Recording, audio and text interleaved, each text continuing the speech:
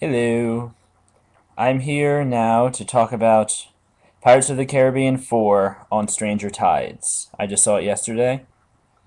Didn't really get a lot of good reviews, but this review will be generally positive. I did like it. And I felt the apple would be appropriate. The whole Barbosa thing. I don't know. I was also hungry. Anyway, movie starts out Jack's in London, which is strange to begin with because, last you hear of him at the end of the third movie, he's sailing off to Florida.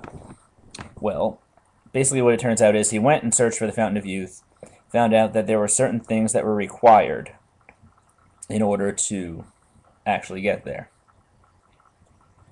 Well, aside from that, and then you can't just drink the water of the Fountain of Youth. There's like a ritual and crap. But anyway, also while this is going on, the Spanish discover Ponce de Leon's notes, and Spanish's King Ferdinand, whatever number he is, sends his own fleet there. And then it turns out that Barbosa is actually now a privateer under King George II, I believe, to find the Fountain of Youth first. And it turns out the Spanish are interested in the eternal life.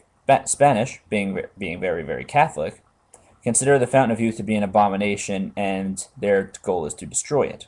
So it's a race between the English and the Spanish. And initially, the Spanish are in the lead. Well, meanwhile, when Jack's in London, he finds out someone's impersonating him. Turns out to be Penelope Cruz in a corset. And she pulls it off pretty well, apparently. But anyway, she knocks Jack out, and he wakes up on the Queen Anne's Revenge. Now, bewildering as that may be, he's quite frightened. But he manages to convince the crew that since no one on the ship has actually seen Blackbeard, well, those of you who don't know, the Queen Anne's Revenge is Blackbeard's flagship. Anyway, he convinces the crew that since no one's seen Blackbeard and he never comes out of his cabin, that Blackbeard is in fact not on the ship, and that encourages them to do a mutiny. Jack climbs up onto the deck and screams the ship is ours. The door behind him opens, and a cloud of smoke and really eerie music walks Blackbeard, who through some kind of weird-ass black magic has all the ropes of the ship tie everybody else up. And I like Jack's quote right after he gets captured. It's like, "Captain, I would like to report a mutiny. I can point fingers and name. I can point name. Oh crap! What was it? I can name fingers and point names. I can name fingers and point names." Yeah, he messed that up. I couldn't even remember it. But anyway, so Blackbeard is interested in the Fountain of Youth because there was a prophecy that someone would kill him, a one-legged man, within a week or 2 weeks. Now, as it turns out, and you're seeing the beginning of the movie, Barbosa lost his leg when the Black Pearl was attacked and captured by Blackbeard. That's really funny. Apparently, he doesn't sink the ships. They all become miniature and go in these little bottles that he keeps in his office, cabin, whatever you want to call it. And they can be restored. Jack, of course, wants the pearl back. It turns out Penelope Cruz is actually, her character's name is Angelica, as Blackbeard's daughter, and she's going there to save her father. Now, I actually, being a history nut, looked this up, and the reigns of Ferdinand and the 6th, I think he is, and George II, both their reigns start after Blackbeard's death in 1718.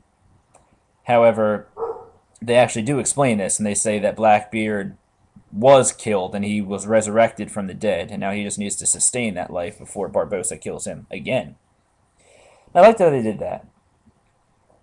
So anyway, they have to go through this bizarre ritual, and apparently what the ritual of the Fountain of Youth is, you just don't drink the water, you have to steal the youth. Basically, it's like, there's 2 silver chalices. One is filled with the water of the fountain, one is filled with the water of the fountain and the tear of a mermaid. The one who drinks the one with the mermaid's tear steals all the years of life that the person that drinks the one without the tear has. And well, anyway, so yeah, they need to capture a mermaid, which turns out mermaids are quite vicious creatures. They lure you with their beauty, then drag you underwater and kill you.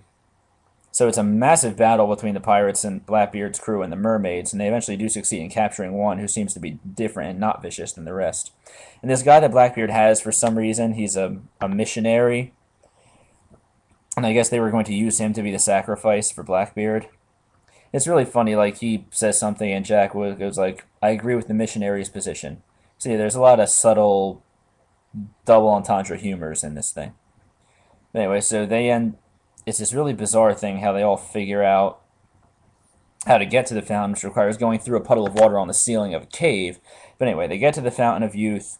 Then, as soon as the Blackbeard gets there, the Spanish get there.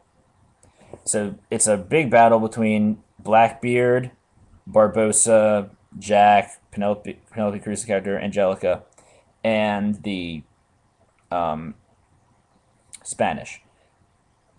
And throughout this whole time, the missionary was fatally wounded.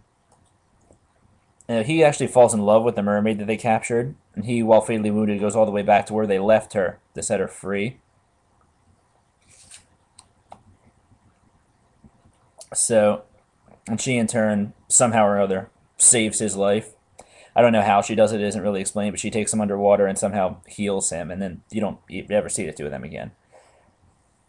And like how the mermaid's name was Serena, which I thought was neat because it's siren, which is kind of what they do. They lure you with their beauty and then kill you. But she was just the different one. But anyway, it turns out that for a little extra initiative, Barbosa has been capturing poison dart frogs since they landed and poisoned his sword with it. I guess to have an advantage against Blackbeard. And in the end, Barbosa actually does kill him. But it's kind of funny because he tries to get eternal life. Jack tricks him because he knows Blackbeard is only in there for himself. So he switches the cups and says that the one with the mermaid's tear is actually the one without it. So he says, "This is the one with the mermaid's tear. You have one choice, save your daughter or save yourself." He quickly grabs the one with the mermaid's tear and drinks it.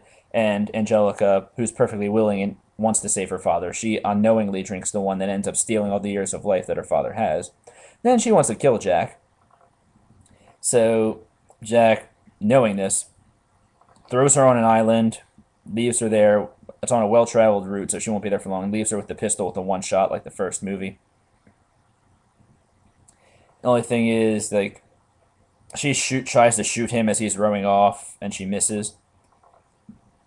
The funny thing is, I didn't realize this because I left before the credits were done, but in a post-credit scene, this voodoo doll that Blackbeard was using to torture Jack Sparrow actually washes up on the shore. So she's going to get her revenge, and that's probably hinting at another sequel. This is going to go on forever, I think. Barbosa forsakes his ways as a privateer. He becomes a pirate again, captaining the Green Ant's Revenge. Meanwhile, Jack and Gibbs actually plundered all the ship in a bottles from the Blackbeard's cabin, so they're on their way to make a fleet once they can figure out how to restore the ships. I mean, I would assume you just break the bottle, but it's probably more complicated than that. All in all, a good movie. I really only have one nitpick about this movie that I did not like, and that was Blackbeard's height. I mean, Blackbeard is historically documented to have been at least 6'3", 6'4" tall. But he was pretty much shorter than everybody. He was shorter than Jack Sparrow. He was around the same height as Penelope Cruz. Now, the guy that plays him, crap, I can't think of his name. Give me a second. The guy that plays Blackbeard, his name is Ian McShane. Yeah, that was it. I had a blank there. Ian McShane is the same height as Johnny Depp, maybe an inch shorter, but I guess because of the boots that Penelope Cruz was wearing, she appeared to be the same height. I just feel like I wasn't intimidated by Blackbeard's presence as much as I thought I should have been. And I thought they would maybe do the thing where they put him on platforms or put him on a higher surface so he'd appear taller, but no, he was clearly short around everybody. The only characters in that movie that should have been shorter than him were those giant zombies that he used as slaves. But other than that, it was a great movie. My only nitpick is I think Blackbeard should have been taller to give him a more intimidating presence. Because I felt like he should have been much more frightening, and that would have added to it. But other than that, good movie. I give it 3.5 to 4 out of 5, not like the paper that gave it a 1.5. Go see it. It's pretty cool. Great series. Later.